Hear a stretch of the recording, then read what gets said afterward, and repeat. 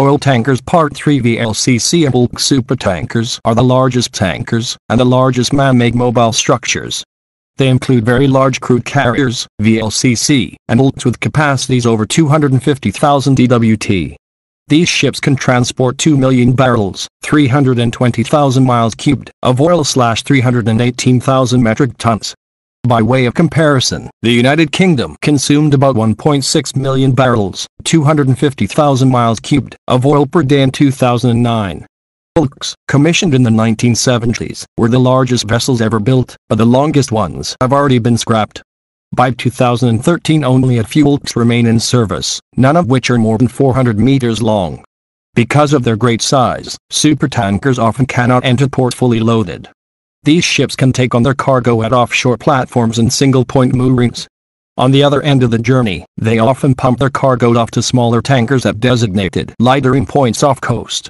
Supertanker routes are typically long, requiring them to stay at sea for extended periods, often around 70 days at a time. Chartering, the act of hiring a ship to carry cargo, is called chartering. Tankers are hired by 4 types of charter agreements: the voyage charter, the time charter, the bareboat charter, and contract of affreightment. In a voyage charter, the charterer rents the vessel from the loading port to the discharge port. In a time charter, the vessel is hired for a set period of time, to perform voyages as the charterer directs. In a bareboat charter, the charterer acts as the ship's operator and manager, taking on responsibilities such as providing the crew and maintaining the vessel.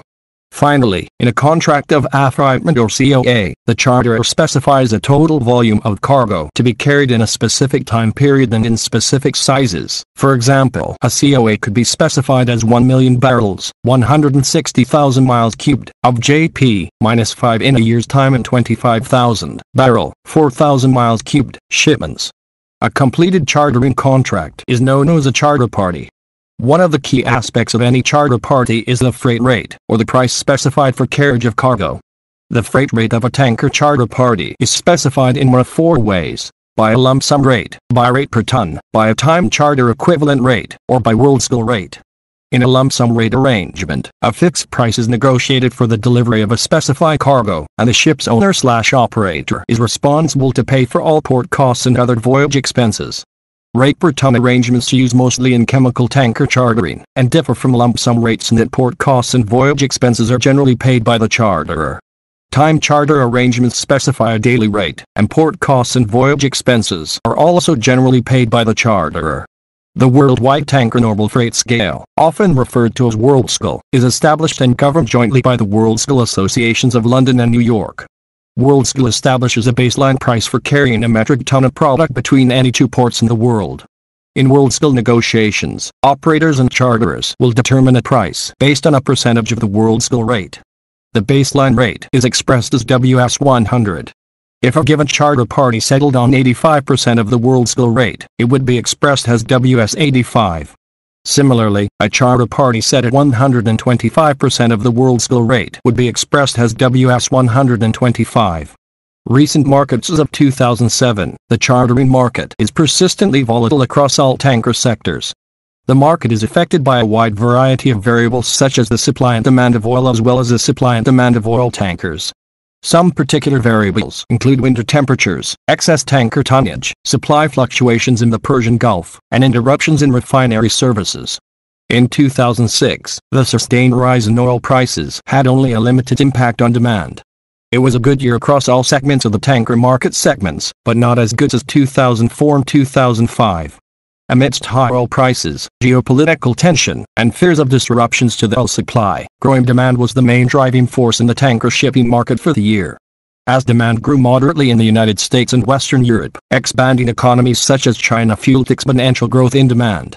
Despite these strengths, each of the 5 tanker freight indices dropped during 2006.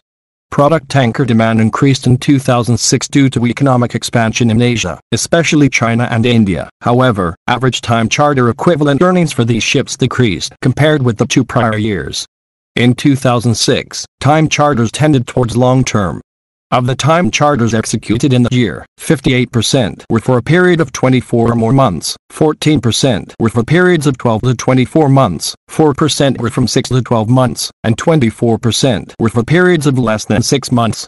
The average one-year time charter rate for a 5-year-old tanker of 280,000 metric tons have deadweight varied from $56,500 per day in December 2005 to $53,000 per day in September 2007, with a high of $64,500 per day in September 2006.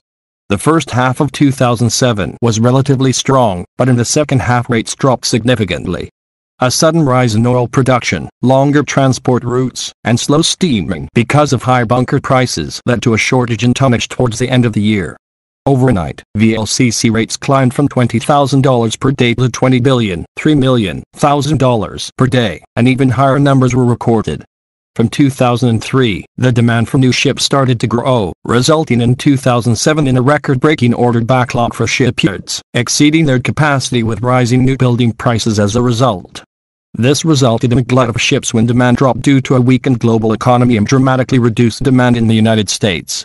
The charter rate for very large crude carriers, which carried 2 million barrels of oil, had peaked at $309,601 per day in 2007, and has dropped, as of 2012, to $7,085 per day, far below the operating costs of these ships. As a result, several tanker operators laid up their ships.